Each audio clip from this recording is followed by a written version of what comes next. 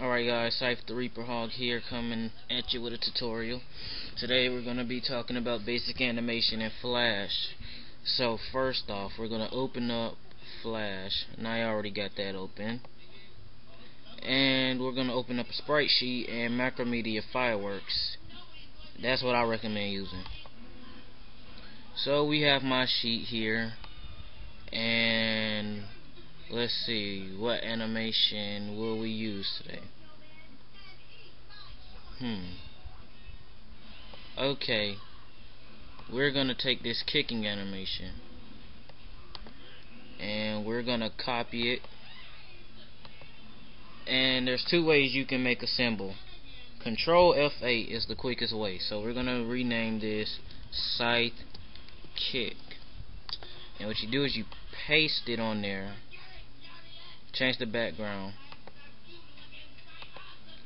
Now you see this you can't get each individual sprite out, so I'm going to take the bitmap and we're going to modify, and we're going to hit trace bitmap. Color threshold 1, minimum area 1, curve fit pixels, and corner threshold normal.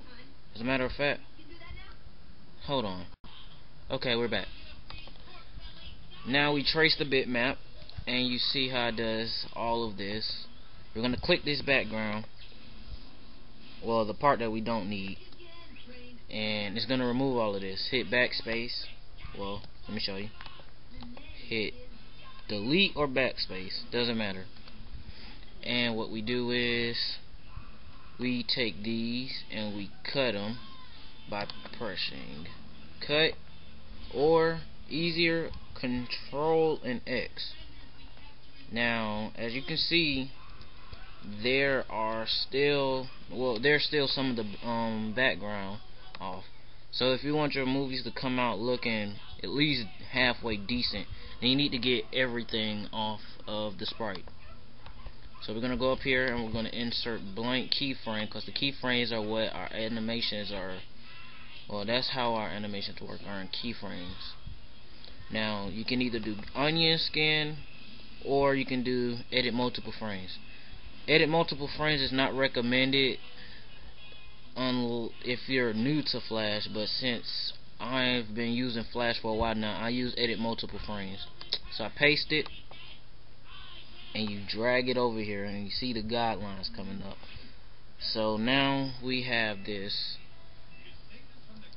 and you just keep on repeating. Oh yeah, don't forget to remove the little background spots and all of that. So you keep inserting blank keyframes until you're done with the animation that you want to use in the movie. Sometimes it'll automatically snap to it, and well, you don't really have to worry about aligning it up correctly. So yeah.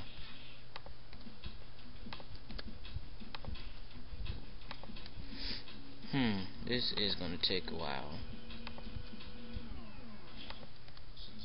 As a matter of fact, I don't think that I even use this animation in any of my Flash movies, so I'm kind of getting a kind of head start. Oh yeah, make sure you use paste in place. Well, most of the time, paste in place. Okay. So the animation's coming along pretty fine. Oh yeah, you can feel free to turn off onion skin if you really can't see anything. But I'm telling you, if you read this guy makes the tutorials look like the tutorials are really easy to follow. I recommend his. I'm not a good teacher.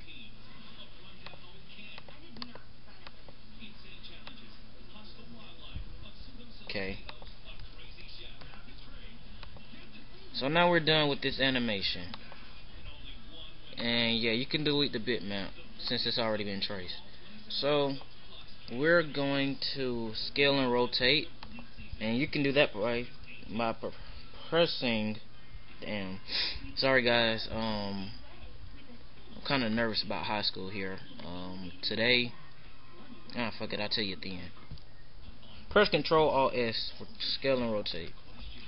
scale it 200%. That's normally what I do.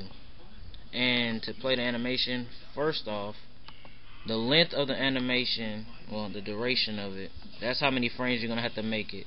So since it's since it's 5 frames long, I'm gonna do 1, 2, 3, 4, 5. 5 frames. Press Control and Enter to test your movie, and there you have it. You got your little kicking animation. Looks badass, don't it? Well, let's continue. Now, a little question that a friend asked me was how to use the VCam. Okay, first off, we're gonna open up one of my old flashes so I can get the VCam out of that. So wait.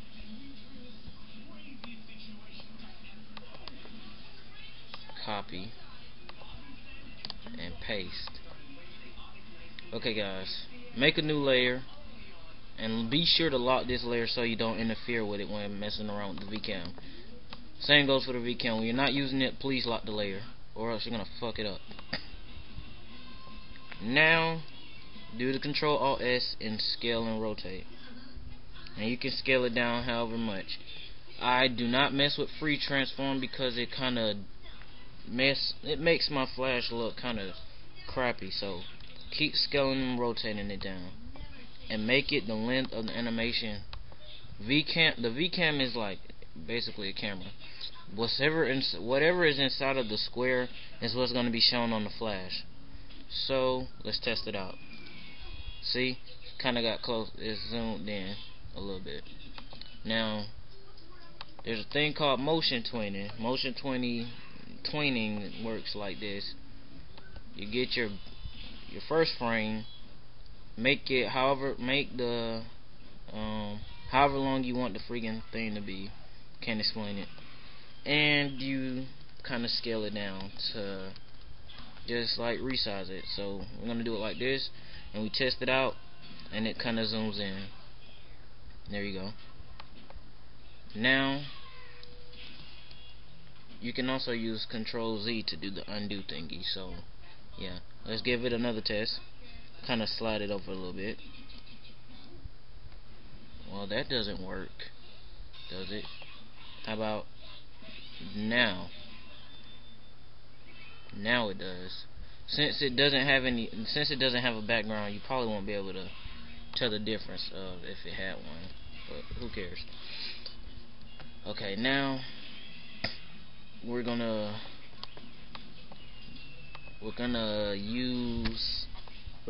like kinda show another feature that we're gonna show you something that the VCam can do too, and that is open up this, and we're gonna open up. Oh yeah, you're not supposed to see that. Let's see. Sprites.